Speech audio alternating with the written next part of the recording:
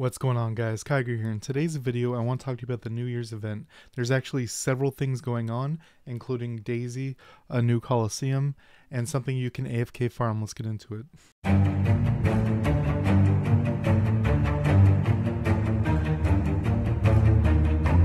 Alright, so something important I should talk about is over here in events. You can see my server went live on the 9th. It is currently the 18th. It was only 1 hour on the 9th, and we're, 2 or 3 hours into the 18th. And so it's only been around for 7 days, but I have all the events going on.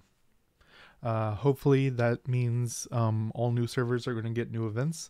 That'd be an A+ for the game. So talking about events, we have this exchange right here, where you need ingots and New Year blessings.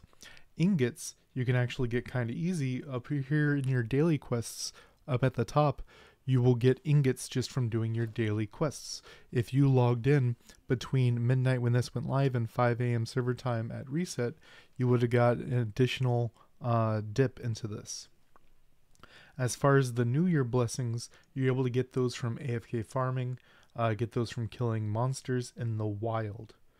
And then you exchange those for house stuff, antique fate cards, which we'll talk about in a second, skill rubbings, or gold. If you're a free-to-play player, I suggest coming all the way down, converting everything into New Year's blessings, and getting as many skill ribbons as you can. If you're a free-to-play player who's progressed a while, and you don't really need the skill ribbons, go ahead and get yourself some of these home items, which will give you innate stat bonuses.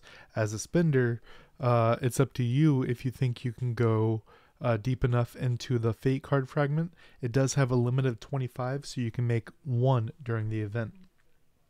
Talking about the fate cards, if we come over here, you can actually see 2 of them right there.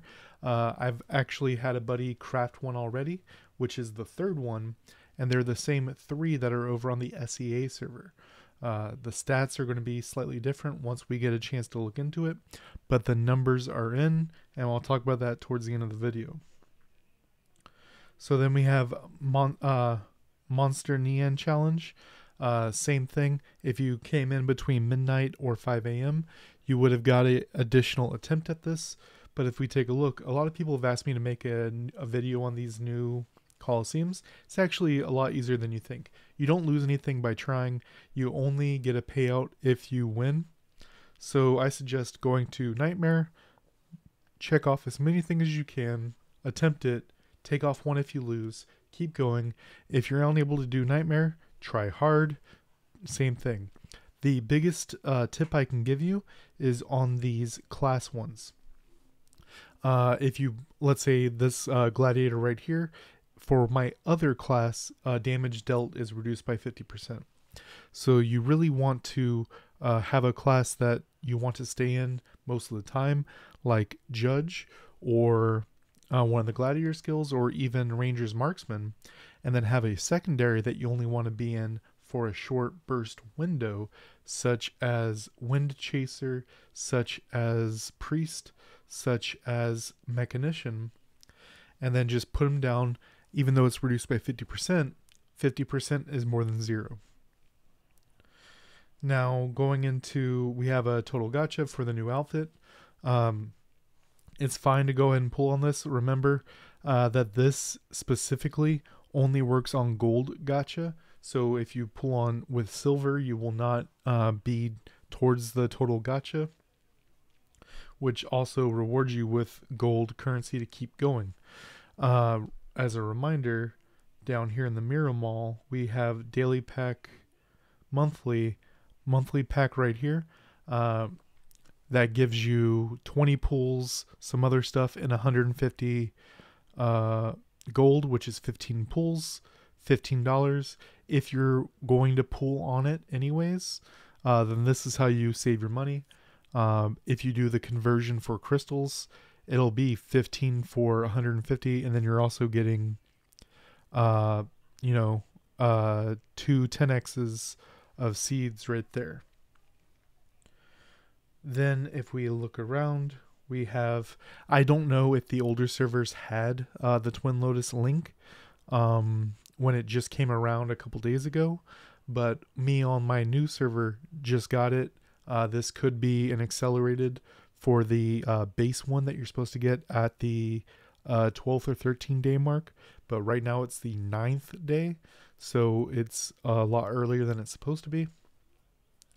I am going to be doing some pulls on it. I am going to be doing 60 right there, because that is kind of the break point, because it jumps from 60 to 100, and I'm not going to be able to do 100 pulls to hit that. I'm going to do the 60, try to get the twins as much as I can, and then save everything for the next link event where look at numbers and see what I can get away with to get some additional rewards.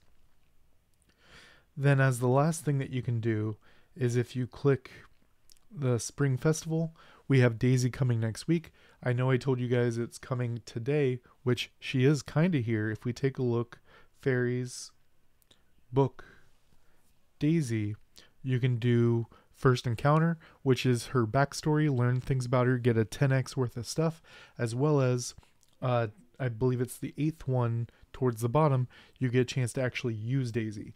It's kind of a weak opponent, so don't use any skills, take it off auto, and you can just click Daisy and see how her ability works. I think that's really cool, and we can technically play her right now. But really what they meant was that the event would be live today, which it is, but she is actually going to be here next week. A lot of players are going to be happy because Twins just ended for a lot of people, and you have a week to save up for Daisy. But really, that is it, guys.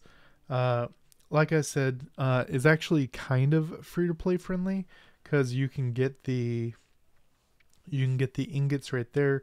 You can AFK farm the New Year's blessings. You have the neon, which I mean is whatever. It's actually kind of nice because you get these fragments right there, which will make a superb. I'm still trying to find out. I did my dragons for the day, but we're still trying to find out if dragon has a chance to drop the red ones or if it's still not going yet. They are not in the book yet, so you can't go look at them in the book and do the conversions. But with my buddy that has one of them, we were able to look at numbers, and it's about 2.5 times to 3 times the power of the 2 to 2.5 times the power of the superb, the gold ones that everyone's working up, for 25 to 30 times the cost to bring it up. Which, it's the first wave, so they're testing it out.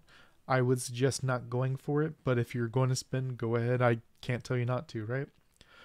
I actually think we have some pretty decent events going on. You can also, Spring Festival, in the bottom right hand corner, Spring Festival takes you to Daisy. Click that.